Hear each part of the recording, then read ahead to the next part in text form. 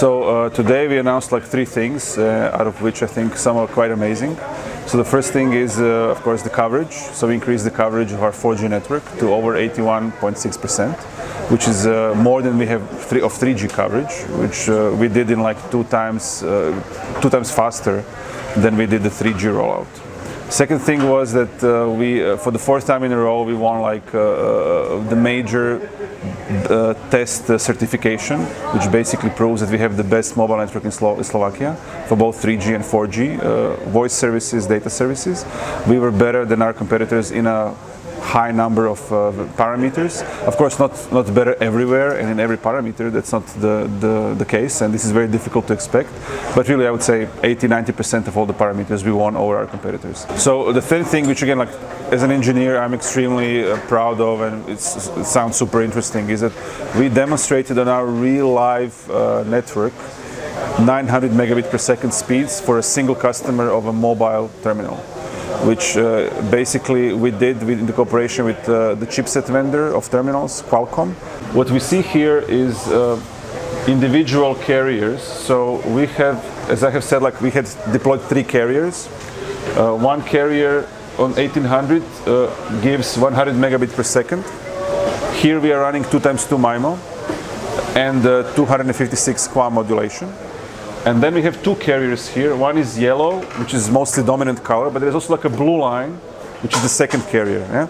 And each one of these second and third carriers is actually contributing almost 400 megabit per second to the test. But here we are using 20 megahertz wide of spectrum, plus 4x4 MIMO, plus 256 QAM enabled, yeah? In order to get to this 400 megabit level. So then combining 100 meg, 2 times 400 meg, we get to 900 megabit per second here at the very top.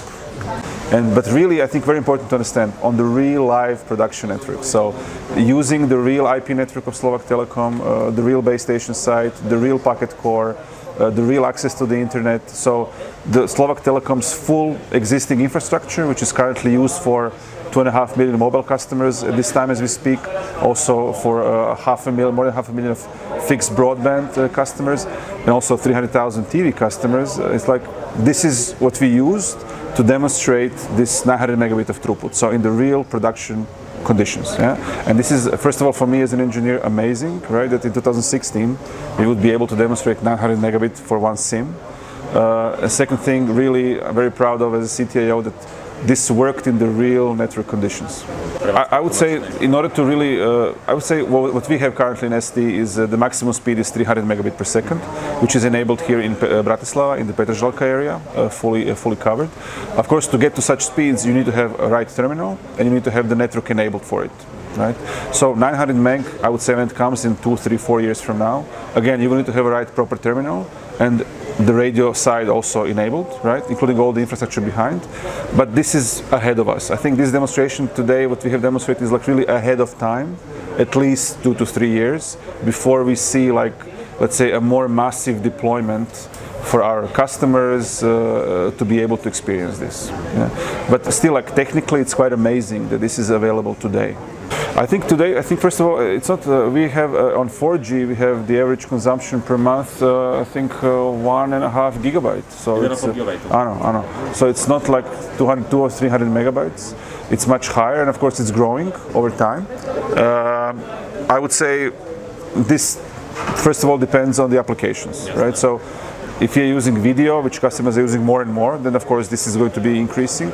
But on the other side, I think maybe in the future there might be even other things, like, you know, we saw here in this booth of Slovak Telekom, there are virtual reality glasses, right? So they will come things like, you know, holographic displays as well, right? So these things will of course be mobile, right? So in order to connect such a holographic display or virtual reality display, of course you will need more higher bandwidth throughputs, and then when this will come all into like play at the same time, 2 to 3 years from now, I think at that time most probably our average consumption will not be like 1.5 gigabytes anymore. We will, like, I don't know, how much?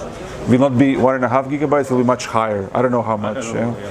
Will be 5, 10. I mean, if you use virtual reality glasses the whole time, which are full all the time connected to the internet, I don't know. Yeah, it's definitely going to come from these newer applications, newer devices. So what this technology gives us is really the ability to increase the speed on our whole network when we will need it for the customers who will need it, right?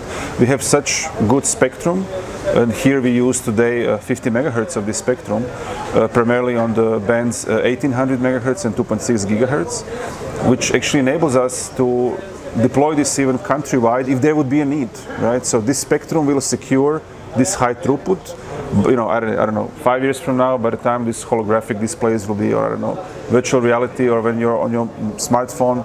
So it's not so simple, right? So of course, otherwise there would be no operators. So it's not only about like going to a shop and buying more hardware and more software.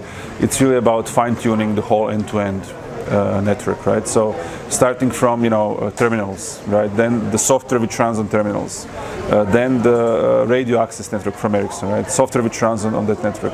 Then fiber backhaul or microwave backhaul needs to be fine-tuned.